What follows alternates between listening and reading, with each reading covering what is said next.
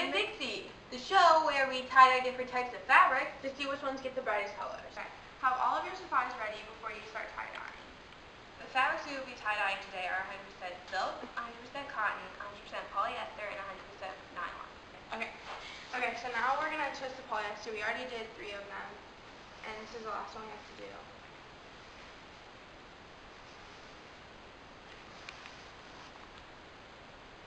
Okay, so after you twist it, we're going to have to tie it, and we already tied one just to keep it steady, and then to tie the other 2.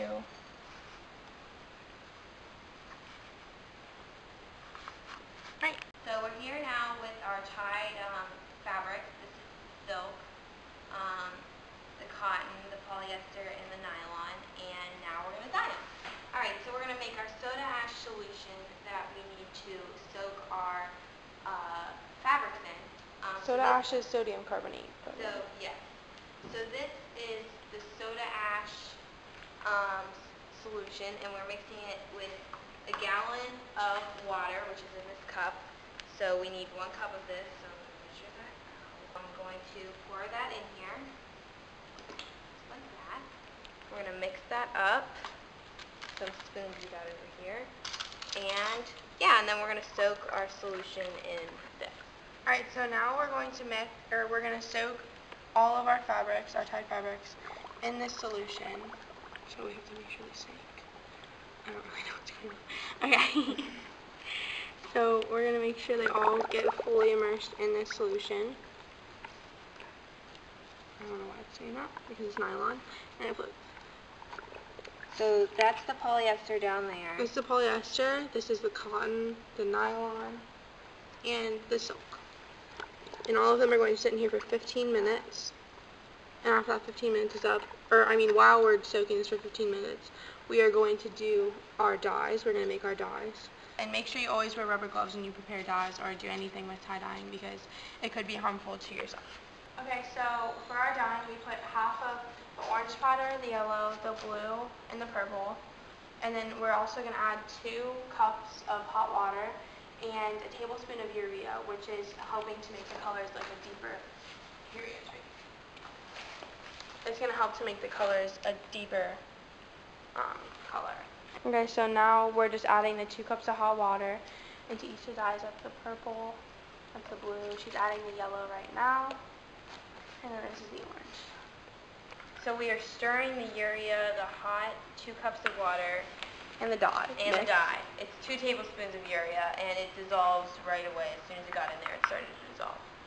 Okay, so I'm taking them out of the soda ash now. They soaked for 15 minutes, actually a little bit over. But I'm taking them out and I'm squeezing them out so I get most of the soda ash out of it. And then after that, we're going to start putting the dyes onto them. Alright, so you want to make sure you have your gloves on. We have our dyes ready.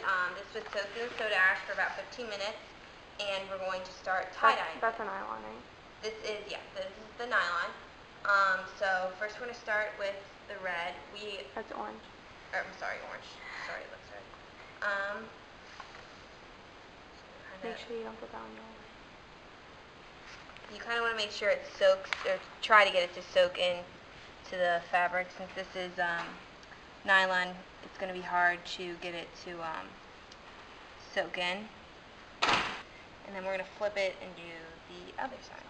Alright, so now that we've dyed both sides, we're going to put it in the plastic bag. And you guys kind of tie it tight, wrap it around a few times, and set it out to dry in the sun.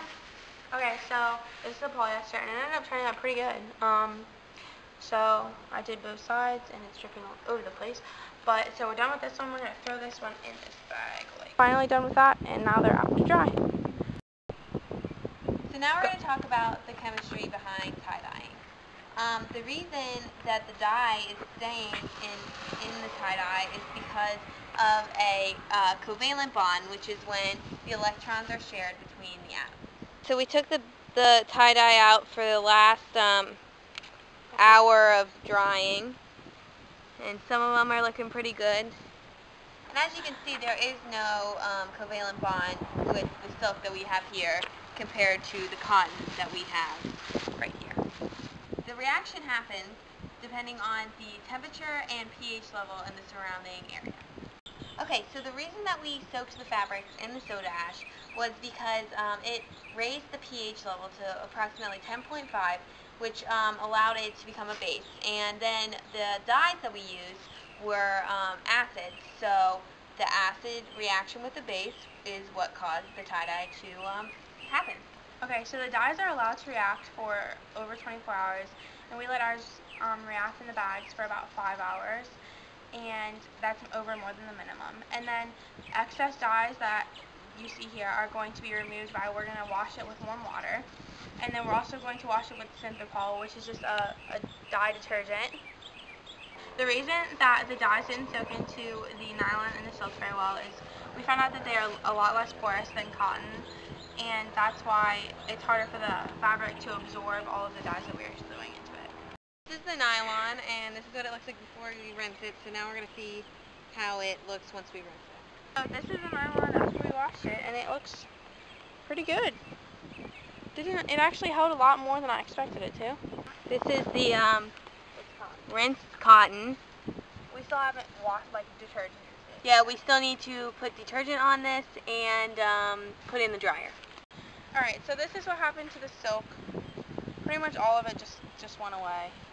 It's like a pastel. We haven't put detergent on this one either, so maybe more of it will go away, but I don't know if you can see. There's a light color. It's just like a light orange, a little bit of purple down here. Polyester. It's kind of like a pastel-y. Okay, so this is the cotton that we did, and we're going to dunk it in this detergent, and it's the last thing we're going to do.